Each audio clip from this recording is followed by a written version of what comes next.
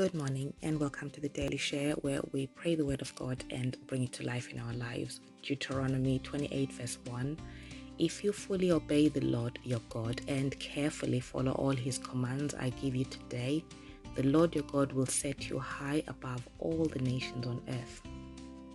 Okay, so I'll leave it to you. Just grab hold of the reference and have a look at all the different versions. But basically, this scripture basically sums up all our experiences in life. Now, you may be thinking, well, what do you mean by that?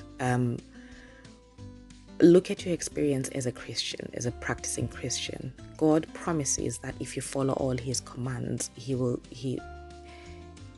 bless you. He will set you high above all the nations on earth. Okay, that in itself that's just a blessing. That just means you will reign in life. Okay, I'm not necessarily talking about, say, being a director or being a prime minister or being the president of your. That's not necessarily saying that. It just means you'll ride above your situations. You'll be on top of your world. You'll be in control of your life, and things will go as planned. You'll make advancement when it's time to make advancement. You'll get promoted when it's time to get promoted. You'll move up to your next level when it's time to go up to your next level. Okay, but I'm not really focusing on that today. I'm focusing on I'm trying to get you to think about your life. You may be thinking, well, I've been a Christian for 20 years. I've been going to church faithfully. I have, I've lived according to the commandments of God. I've been living a life of obedience to God physically, right? And what does that mean? Okay, so a lot of us like to, if I ask you now and say, what does it mean to live according to the commandments of God? Some of you may think of the 10 commandments, and yes, that's absolutely spot on. That's perfect, okay? And some of you may think, well, there's also the, just basically living a life that God desires. I go to church, I listen to his word, I love the people surrounding me, or I love my neighbors, I look after other people. The point is, physically, you're doing everything you can within your power. Again, I have to emphasize, you're not perfect. It's not possible to be perfect. It's not possible to be holy. Jesus said, no one is good except God, right? We're not saying, God is not asking you to be perfect, but he is asking you to live a life of love, basically, right? So this is what I love about the New Testament. Jesus summed it all up. Jesus said, basically, love your neighbor as yourself. Love God first, and then love your neighbor as yourself. Right? So put God first and then love your neighbor as yourself. That means if you love your neighbor as yourself, who's your neighbor? Your neighbor is everybody who's a human being. And if you're loving them as yourself, that means you wouldn't do to other people what you wouldn't do to yourself. Right? And that pretty much simplifies. In the Old Testament, the rules are broken down. Like this Deuteronomy 28 that I'm reading, if you read all of it, it sums up what will happen if you obey God. And from verse 15 or 16 onwards, it sums up what will happen if you disobey. And it's basically broken down into blessings and curses. And it's quite intense, right? There's quite a lot of laws. And that's all fair and good. But I want you to focus. Remember, life is spiritual. And I spoke the other day about how King Solomon, God visited him in the dream at night and asked him what he wanted. And as we know, Solomon asked for wisdom, and sure enough, he was given wisdom in real life, in waking life. But where did this happen? It happened in the dream. So my focus is on the spirit realm, which is the dreams, right? The dreams we have. And I'm trying to encourage you to take your dreams seriously. They are not a joke. So you might be going through life saying, but God, I am doing all this. Still, I'm not seeing my life excelling. Still, I'm seeing my family riddled with cancer.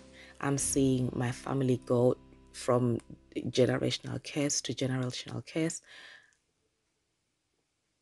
I'm just seeing all sorts of negative experiences, which is contrary to what your word says. So where am I going wrong, right? So since Solomon's covenant was established in the dream, this should tell you that there's more to life than just the physical realm. That is evidence in itself that there's more to life than the physical realm. In fact, if anything, the physical realm is as a result of this other part that, there's more to life of, and that is the spirit realm. The spirit realm is the beginning of everything.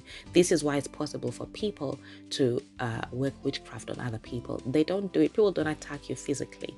They attack you in the spirit realm right? They tie you up in the spirit realm, and you can see your life go upside down in the physical realm. Why? Because it's all happened in the physical realm, in the spirit realm. That in itself is evidence. Okay, so anyway, so you may be saying, it says, if you fully obey the Lord your God and carefully follow all his commands I give you today, the Lord your God will set you high above all the nations on earth. So my question is, why are we not seeing more and more people who are making so much effort to live physically a good life before God? Why are we not seeing them all excel? Why are we not seeing them all just live a completely, beautiful life that all of us can endeavor, or that all of us can so we can all see an example of what it means to follow God, and to follow all of God's commands and live successfully? Why are we seeing a lot of Christians suffer? God said, my people perish for lack of knowledge. And what is that lack of knowledge? Life is in the spirit realm. So you might be following the laws of God physically, but check your dreams. I spoke the other day or yesterday about some of the dreams that we dream that are just so obscene. Some of us commit sexual sins in our dreams. Some of us even murder people in our dreams. We have horrible dreams. We have dreams where you think, what on earth was that, right? The point is, that's your spirit man in the dream. Now, no matter how disgusted you might feel about the dream, yes, that's you doing whatever you did in that dream. And that's where all these problems you're seeing in your life, that's where they're coming from. That's where they are. So you are sinning against God, but you may not be sinning physically. You're definitely sinning spiritually against him. This may be such an alien thing to hear. You may be listening thinking, okay, she's going crazy. Well, look into it. All I'm asking you to do is look into it. These are things that are not taught in the church.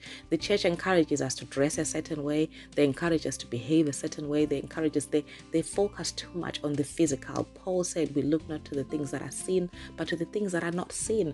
The fact that you're seeing so many Christians suffer mercilessly in life, through disease, through poverty, through all sorts of just undesirables, which for a child of God is like, well, if you're such a child of God, why is your life like this? In fact, some people don't even want to be Christians based on what they see Christians go through. They're like, if following God means I live a life like that, then no, I don't want to.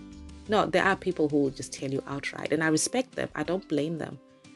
But the problem is, what is it? The point is, we're missing the point. The life is not physical. Don't focus on the physical. Don't spend your life trying to be right physically. Don't spend your life trying to... I'm not saying go out there and go crazy and do all sorts of crazy things. Definitely not.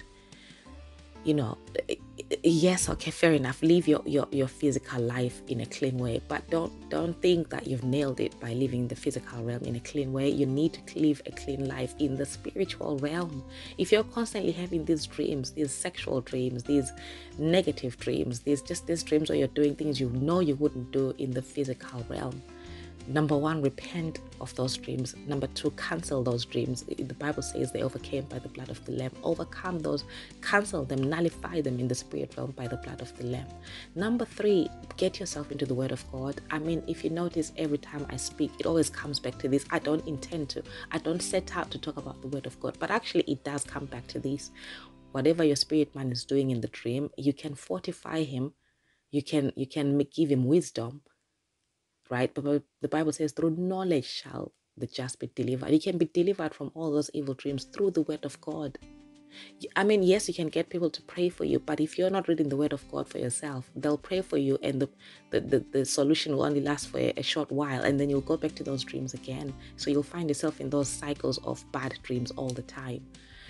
Handle things spiritually by feeding yourself. Okay, if you want something to do in the physical realm, get into the Word of God. If you want something practical to do in order to lead this life, this life, to follow God's commands, get into the Word of God. Listen to the Word of God. Not everything you read you're going to understand, but just let it play in your mind. And when the time is right and when it's relevant, even your spirit man will use that Word of God to rebuke anything inappropriate in your dreams. Now, the more you get into the Word of God, you will start to notice in your dreams that you start to challenge. In fact, some of you will start to see that in your dreams, the minute you start talking, people run away from you.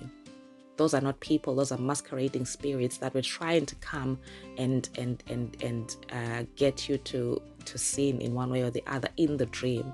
But because you started speaking, and because when you speak, the word of God comes out of you, they run away from you.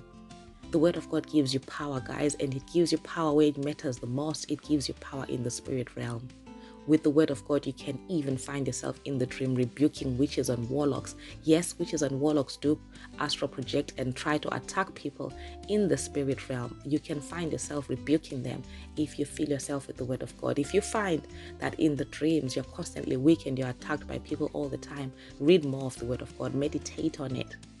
This is why TV programs are such a distraction. They stop you from doing what you need to do to strengthen yourself.